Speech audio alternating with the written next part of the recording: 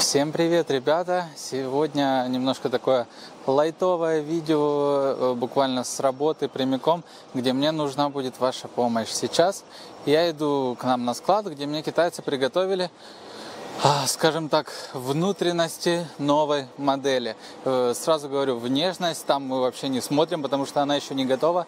Просто пока делается внешние всякие там корпус, цвет и так далее, внутрянка уже готова, ее поставили на один из корпусов наших старых моделей, но я сказал это все сделать, чтобы я смог протестировать. Так, закрываем дверку, я в лифте просто поднимаюсь на наш этаж, и пока вам могу сказать, что зачем я вообще задумал это видео. Я сейчас смотрю внутрянку, как едет скутер до того, как сделается там его тело, цвет и прочие дизайнерские штуки, чтобы посмотреть вообще, как это работает, и если надо что-то исправить. Поэтому мне нужна ваша помощь. Если я что-то не замечу в этом видео, пишите в комментариях, как сделать лучше этот новый скутер. Потому что этот новый скутер будет у нас полноприводный.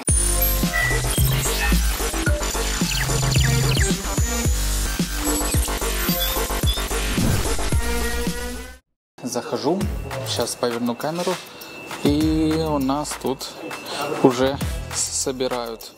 Как-то тут темно, поэтому давайте я сейчас разберусь, что тут происходит, выйду на улицу, и сначала мы проедемся, а потом посмотрим внутрь. Повторяю, на внешность не смотрим, оболочка тут старая, и это все сейчас в процессе. Главное вон там, посмотрите, они уже не смогли в этот корпус поместить все внутренности.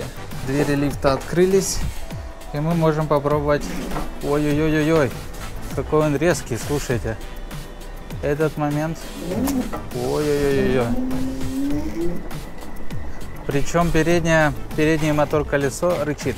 Во-первых, у нас два мотор-колеса. Внутри стоит два контроллера. Я уже вижу, ну ладно, давайте внутрь заглянем потом.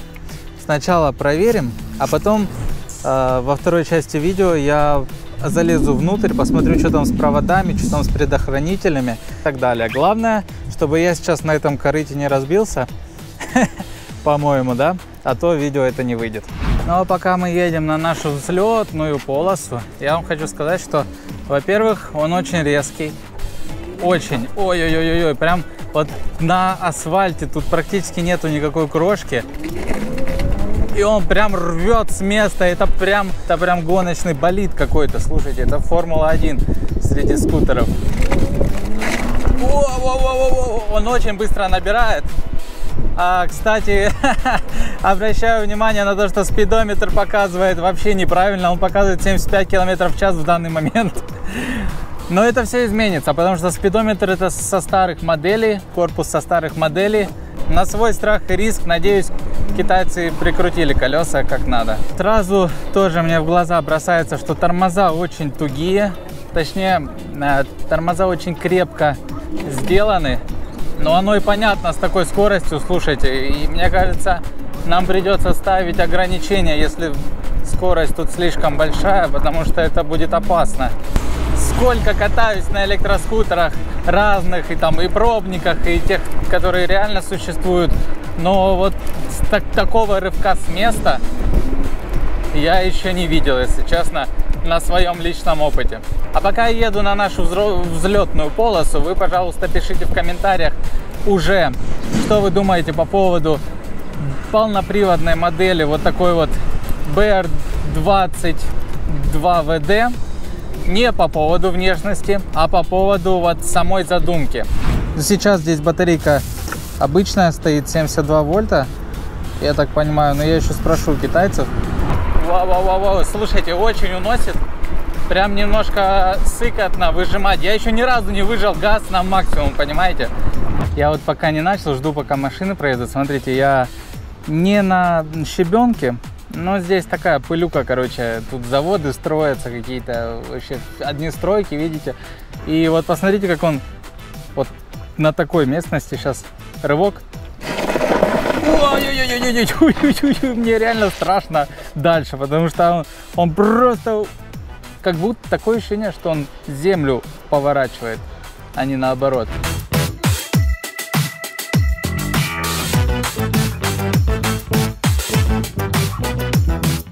давайте попробуем.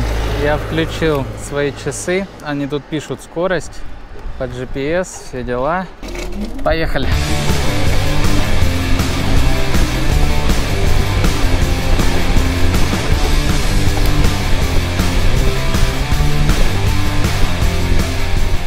Я видел 53.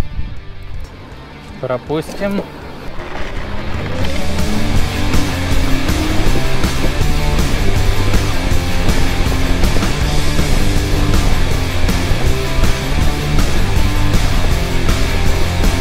Итак, насколько я понимаю, максимальная скорость была 53. Ну 53 почти. Вот. Так что давайте все-таки посмотрим, работает ли скорость. На второй скорости давайте.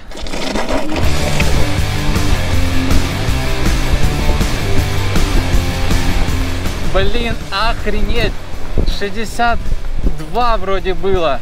Сейчас я еще в обратную сторону. Ну я что-то это не до упора было. Я притормозил, потому что там машина ехала. Мне показалось, что телефон сейчас уплывет. А в принципе, что нам мелочиться и терять время? Вот посмотрим сейчас. Вот скорость 61 и 66 километров в час. 61, почти 62 километра в час я сейчас ехал. Давайте же поставим на третью и посмотрим, сколько там. Вот я на третью поставил. Let's go, ушки. Вау, какой пробуксовка, слушайте.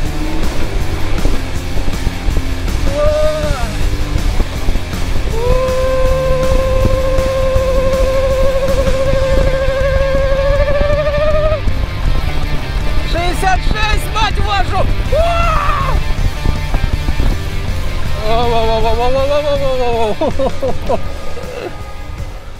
Ребят, вы не видите мое лицо просто сейчас. Это просто жесть какая-то. Было 67, по-моему. Сейчас посмотрим. Максимальная скорость 69 километров в час. 69. И мне кажется, что я бы разогнался до 72 где-то, если бы дорога не закончилась. У меня даже, посмотрите, у меня даже пульс подскочил от такой скорости. Ну да, я немножко, конечно, мандраж у меня был. Вот у меня даже пульс показан. Ну ладно. Так, ну что, ребят, по скорости мне китайцы не соврали. И я действительно, я даже не смог на этом участке разогнаться до максимума. Но максимум, который я смог, это 69 километров в час. Это пушка. Но это опасно. Поэтому что вы думаете по этому поводу? Пишите в комментариях. Мне будет очень интересно почитать, что думают другие люди по этому поводу. Для меня это перебор, реально. Вот. Я бы такой, чтобы сделать 55 километров в час максимум, и все. Но я знаю, что вы обычно хотите больше, больше, больше и так далее в рамках закона. Поэтому мне интересно почитать ваши комментарии, пишите. Ну вот и я вот такой вот очкун получается. А мне нужно проехать на склад, посмотреть, что внутри, и подвести итоги. Точнее, лично мое мнение, да. Свои мнения вы пишите в комментариях, а мое мнение я скажу в конце. А пока я возвращаюсь на фабрику, я хочу сказать, что теперь, после максимума, я еду сейчас на первой скорости. И мне кажется, это очень плавным движением и очень медленным. Да, конечно, все познается в сравнении. Ну и давайте подведем итоги наконец-то. Я вам скажу свое мнение. Первое, по поводу скорости. Ну это меня жестко удивило. Это прям 70 км в час. Для меня это прям перебор. Для вас не знаю. Пишите в комментариях. Но причислю это к плюсам, потому что до сих пор я такого не встречал еще. По поводу срыва с места.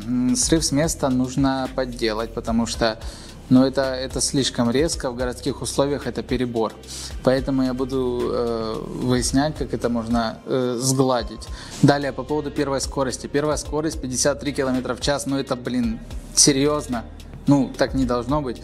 Первая скорость должна быть, если ее снизить до 40 или до 35, это было бы шикарно. Вот, поэтому в этом вопросе мы тоже будем разбираться. Далее, амортизаторы. Амортизаторы на такой скорости нужно делать максимально на жесткую настройку.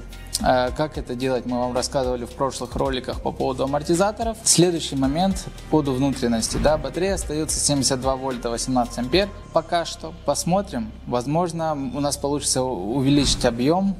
Далее по поводу предохранителей. Что-то меня смущает. Это все, во-первых, он один всего лишь. Кабель для батареи, само собой, тут все круто. Он 2 раза толще, чем был.